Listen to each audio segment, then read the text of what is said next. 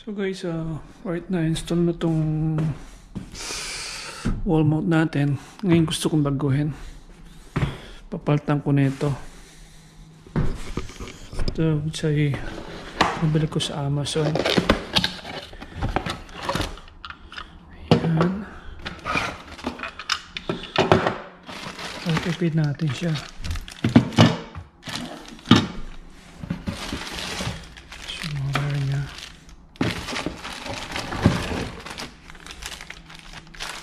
Dali naman siyang kabit kasi nga coated naman yung kulay niya. May green, copper, and white. Sa likod nandun rin, siya sa idurugtong. Green, white, this is for copper. Oh, black is copper, white and green. Same thing din dito. Okay, this is almost $100 or $99. And I bought this from Home Depot, $18, Jabso, pambutas. And itong piece tape, ito yung ginagamit. Mag-ano tayo ng ano na sa wall, ng wire, ng pipid ng wire.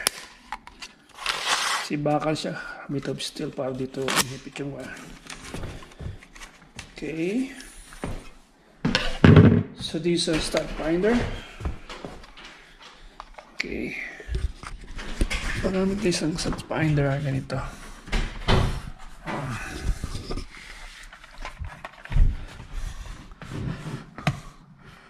Gusto natin muna. Yan, tulo ng stud. Pwede natin markahan dito. Magawa natin itong wall. Tapos, pag dito naman sa kabila. Yan. Bali, dalawa na siya. Nandyan ang stud. Yan. Kaya dyan tayo ng tornilyo.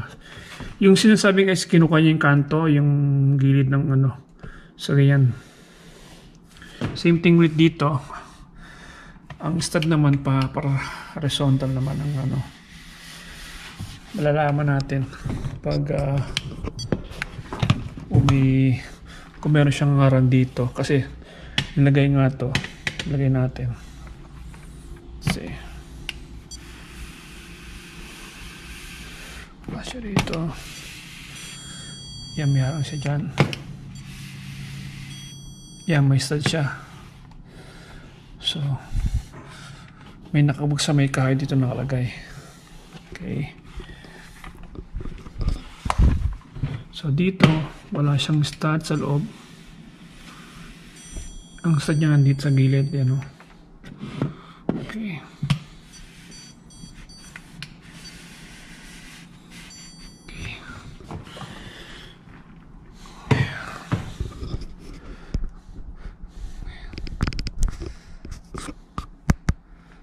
Tatanggalin ko muna to.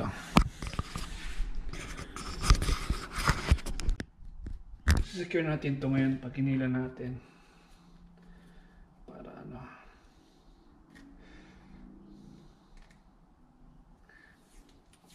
Made of steel siya guys. Yan ka lang. Tsaka ko na natin yung butas niya.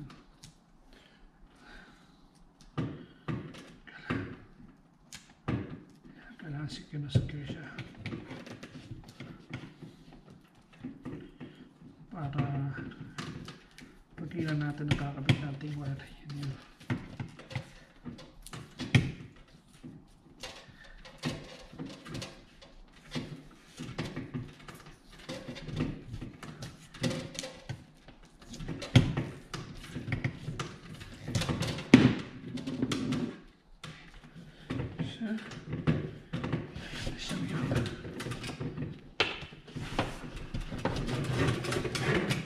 Guys, hindi na ko siya pataas.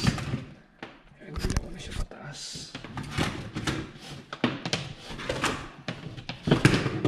Okay. So, lumabas na yung isang linya. Lumabas na siya. Okay.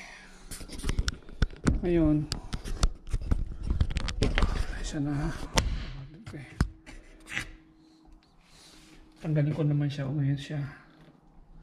Para pipid ko naman. So Sobrang dikit ng ano niya ng tape. Okay na yan.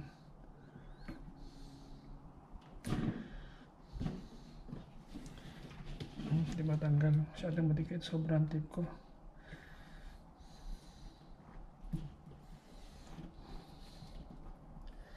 Okay na yan kasi di ba?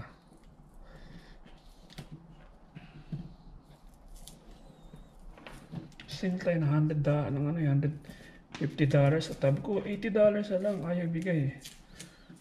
Try nga natin. Nakita ko na tayo once na nakita ko ginagawa, madali tayo maka-adapt.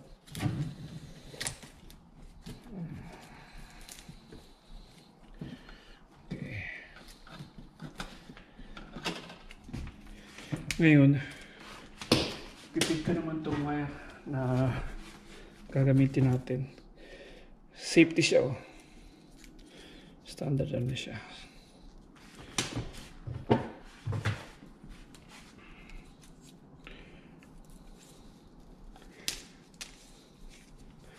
Okay.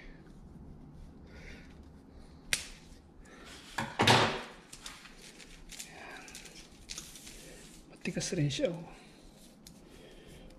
Pipid natin wala naman dito. Isa naman ang ilulusot natin dito.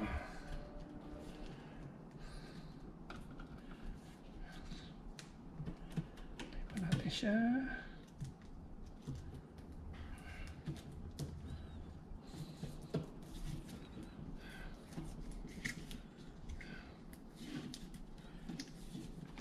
Ba't na ako? Okay pa?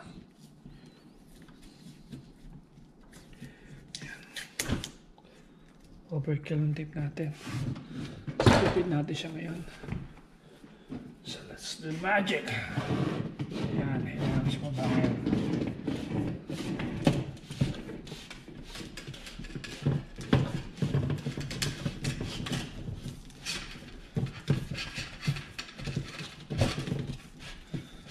Template or guide ng butasan natin. Kupitin natin to, tapos i-trace natin siya rito. Sana dito, kaya lang maliit ang ano niya, pining, tsaka may ano siya rito. Kaya dito tayo magbubutas. Same thing here. Kukupitin natin to. Ito yung job knife natin.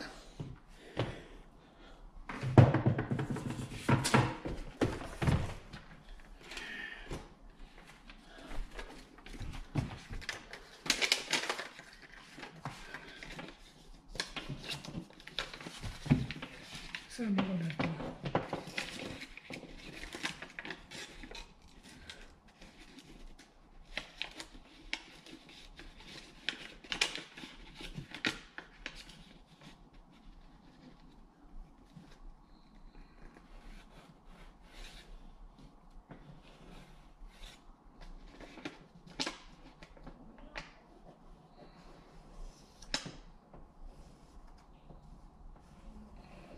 Di baling kulang siya. Madali na magdagdag eh. Ikaw ni-level kasi lang, pantay naman siya. Ayan. Ayan mo natin.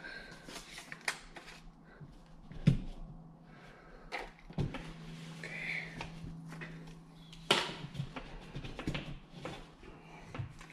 Ano mo siyang matindi?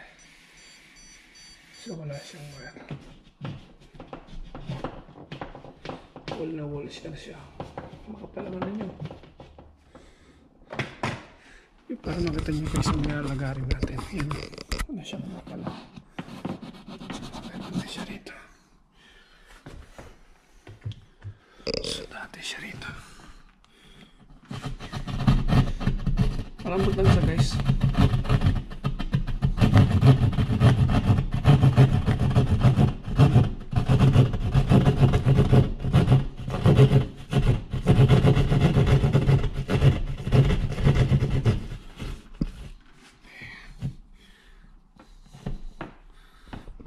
Yung tagang tumira kasi magana eh. Hindi mo siya iwa kasi ilag naman yan eh.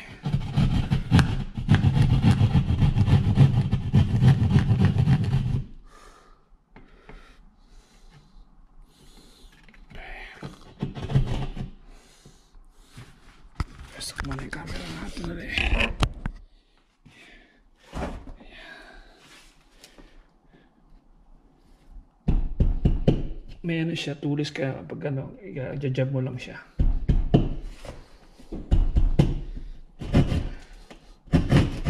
Okay.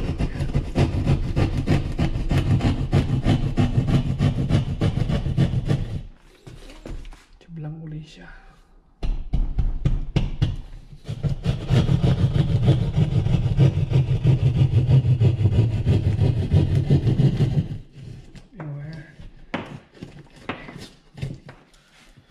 Ayan guys, oh. Kapal lang ano, drywall niya.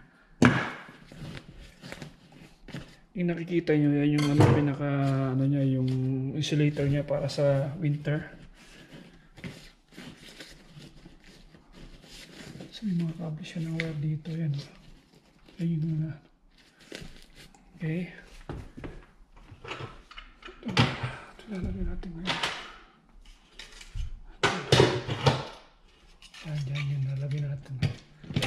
Yan. Yan.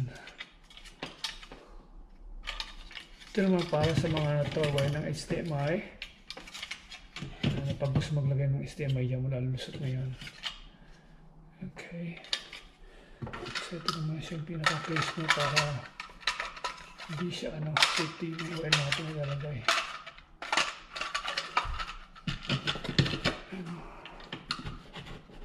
Ipipin natin yung ganoon. Tayo lang natin siya kung ano. Ang ganda na ito, ayan o. Pag higpit na ito, maglalak siya sa loob.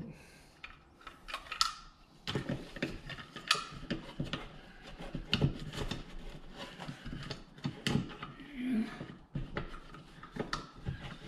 Pero kulang pa sa laki. Ito.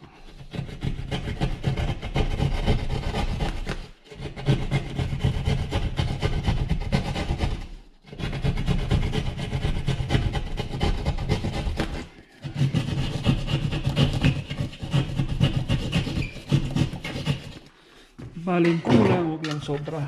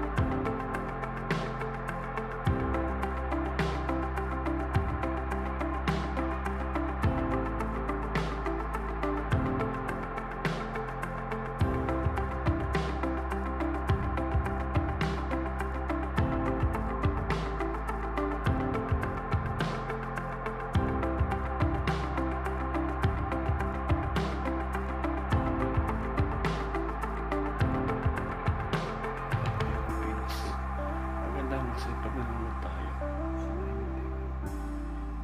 ano ko lang ang TV. Kaya ang reason na yan, o. Lahat siya punta ron. Ganun na siya. Tapos yung wiring, hindi siya nakalahi-lahi.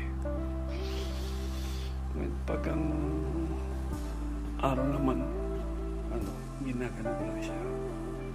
Tsaka isa pang reason kaya nalagay namin ang Wallmount. Dahil siya po, lagi yung tinatap yung TV. Ayan, may mga scratch.